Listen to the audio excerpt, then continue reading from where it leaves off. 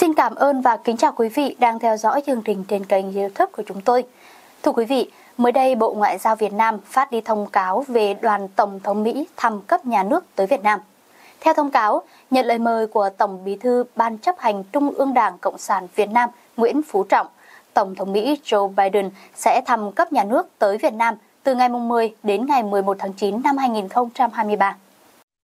Hôm 29 tháng 8, người phát ngôn Bộ Ngoại giao Việt Nam Phạm Thu Hằng thông báo dự kiến Tổng thống Mỹ Joe Biden sẽ thăm Việt Nam từ ngày 10 đến ngày 11 tháng 9 theo lời mời của Tổng Bí thư Nguyễn Phú Trọng.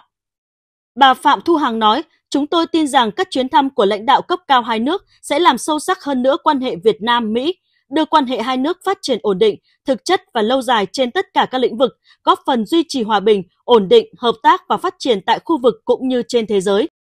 Theo các quy định hiện hành, thăm cấp nhà nước, thăm chính thức, thăm làm việc là các danh nghĩa được áp dụng để chỉ tính chất, mức độ của các chuyến thăm làm việc tại nước ngoài của các đoàn đại biểu cấp cao của Đảng, Nhà nước ta và các chuyến thăm của lãnh đạo các nước đến Việt Nam trên cơ sở thỏa thuận giữa các cấp có thẩm quyền của hai nước. Ngày 28 tháng 8, Nhà Trắng cũng ra thông cáo cho biết Tổng thống Mỹ Biden sẽ đến Hà Nội ngày 10 tháng 9 và tham gia các cuộc gặp với lãnh đạo cấp cao của Việt Nam để thảo luận các biện pháp tăng cường hơn nữa hợp tác giữa Mỹ và Việt Nam. Đây là chuyến thăm đầu tiên của Tổng thống Biden tới Việt Nam, đúng dịp kỷ niệm 10 năm hai nước thiết lập đối tác toàn diện. Ngoài ra, đây cũng là lần đầu tiên kể từ năm 1995, cả Tổng thống và Phó Tổng thống Mỹ sang thăm Việt Nam trong cùng một nhiệm kỳ. Vào tháng 8 năm 2021, Phó Tổng thống Mỹ Kamala Harris cũng từng có chuyến công du đến Việt Nam. Thưa quý vị, một vụ cháy xảy ra tại tầng tum của ngôi nhà trên phố Tam Trinh, Hoàng Mai, Hà Nội. Lửa cùng khói đen đã cuồn cuộn bốc lên, kèm theo đó là nhiều tiếng nổ lớn. Lực lượng chức năng đã đến kịp thời để sơ tán người dân. Theo thông tin ban đầu, khoảng 10 giờ 28 phút ngày 6 tháng 9, Công an quận Hoàng Mai, Hà Nội tiếp nhận tin báo cháy tại ngôi nhà trên phố Tam Trinh. Một số người dân nghe thấy có tiếng nổ phát ra khi xảy ra hỏa hoạn. May mắn, thời điểm xảy ra vụ việc chủ nhà đi vắng nên không có thương vong về người. Được biết, khu vực cháy rộng khoảng 5 m² là tầng tum ngôi nhà cao 2 tầng. Khu vực này chủ nhà làm kho để đồ cũ như vải vóc, đồ nấu bếp nên khi cháy phát sinh nhiều khói. Nhận được tin báo, đội cảnh sát phòng cháy chữa cháy và cứu nạn cứu hộ Công an quận Hoàng Mai điều động 2 xe chữa cháy, 1 xe téc đến hiện trường dập lửa. Khoảng 30 phút sau đám cháy được dập tắt. Vụ cháy không ảnh hưởng đến 2 tầng dưới ngôi nhà, hiện nguyên nhân đang được làm rõ.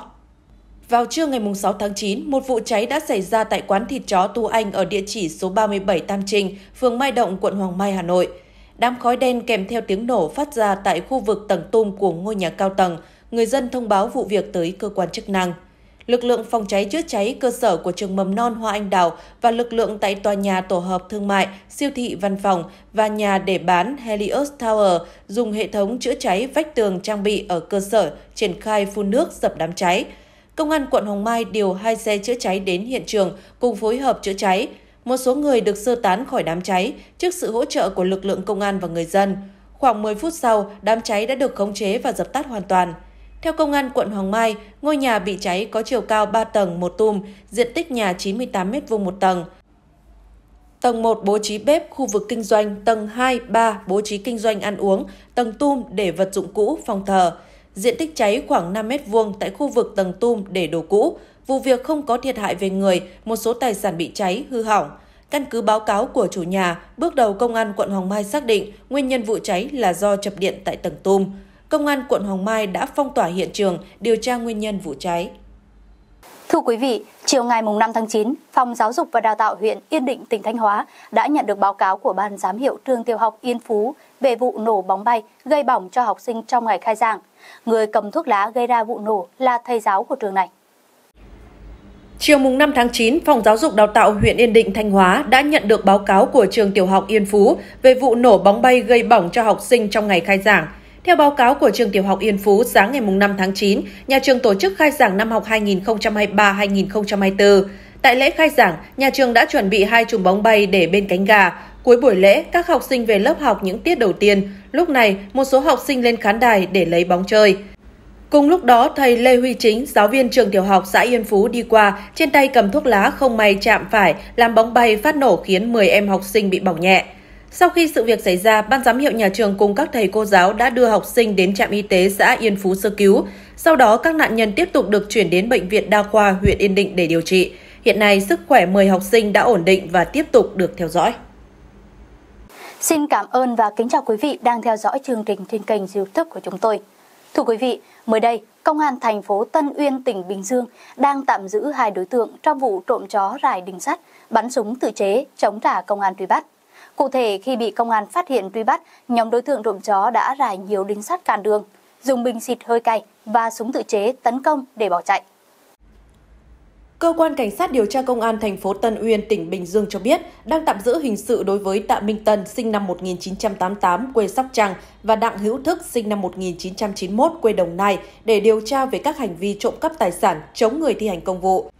Theo điều tra ban đầu, vào khoảng 1 giờ sáng, tổ tuần tra của Công an phường Khánh Bình, thành phố Tân Uyên đang làm nhiệm vụ trên địa bàn thì phát hiện ô tô chở theo 3 đối tượng đang dùng súng bắn điện tự chế để bắn trộm chó. Ngay sau đó, Công an phường Khánh Bình phối hợp với tổ tuần tra đặc biệt 171 của Công an thành phố Tân Uyên vây bắt các đối tượng trên. Quá trình bỏ chạy, các đối tượng dùng bình xịt hơi cay tấn công lực lượng chức năng, đồng thời rải đinh sắt tự chế xuống đường làm xe mô tô của lực lượng bị bể bánh. Các đối tượng còn dùng súng điện tự chế bắn khiến một thành viên đội xung kích chống tội phạm của phường Khánh Bình bị thương. Khi được chạy khoảng 15 km đến địa bàn phường Thuận Giao, thành phố Thuận An, ô tô mất lái đâm vào tường, các đối tượng bung cửa ô tô bỏ chạy bộ. Tuy nhiên, lực lượng công an đã khống chế được Tân và Thức, một đối tượng còn lại đã tẩu thoát. Tại hiện trường, lực lượng công an kiểm tra ô tô của các đối tượng và phát hiện bên trong có một bộ dụng cụ bắn điện tự chế, 6 con chó, 1 mã tấu, 1 bình xịt hơi cay, 5 túi ni lông chứa ớt bột, 1 túi đinh nhọn tự chế, 1 hũ nhựa chứa đinh nhọn tự chế dùng để rải xuống đường nhằm ngăn cản lực lượng truy đuổi. Các đối tượng khai nhận do không có tiền tiêu xài nên rủ nhau đi bắt trộm chó của người dân. Trong số này, Tạ Minh Tân có 1 tiền án về tội hủy hoại tài sản, Đặng Hữu Thức có 2 tiền án về tội trộm cắp tài sản và hủy hoại tài sản. Thưa quý vị, mới đây, lãnh đạo Công an quận Long Biên, Hà Nội cho biết, đơn vị vừa khởi tố bị can, bắt tạm giam Trịnh Quang Hùng, 61 tuổi, ở quận Hoàn Kiếm, Hà Nội, về tội hủy hoại tài sản. Trước đó vào khoảng 13 giờ 15 phút ngày 27 tháng 8, tại phố Nguyễn Văn Cừ, phường Bồ Đề, quận Long Biên, Hùng đã chặn đầu ô tô của ông T, 56 tuổi. Sau đó Hùng ném dao vào chiếc Toyota Land Cruiser của ông T làm vỡ kính sau.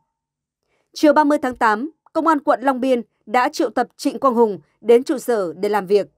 Theo cơ quan công an, Hùng là người nghiện rượu, nhân thân có nhiều tiền án tiền sự. Thời điểm phi dao, ông ta đang trong tình trạng say rượu, không có mâu thuẫn với tài xế ô tô.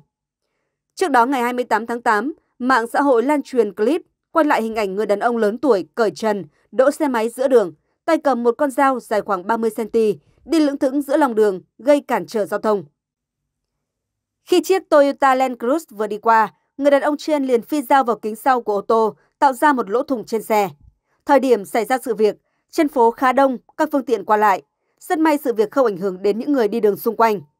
Sau khi có hành động trên, người đàn ông phóng xe máy bỏ đi. Ngay sau đó, bị hại đã đến trụ sở công an trình báo. Vụ việc khiến nhiều người bức xúc bởi hành động của người đàn ông có thể gây nguy hiểm tới tính mạng người đi đường.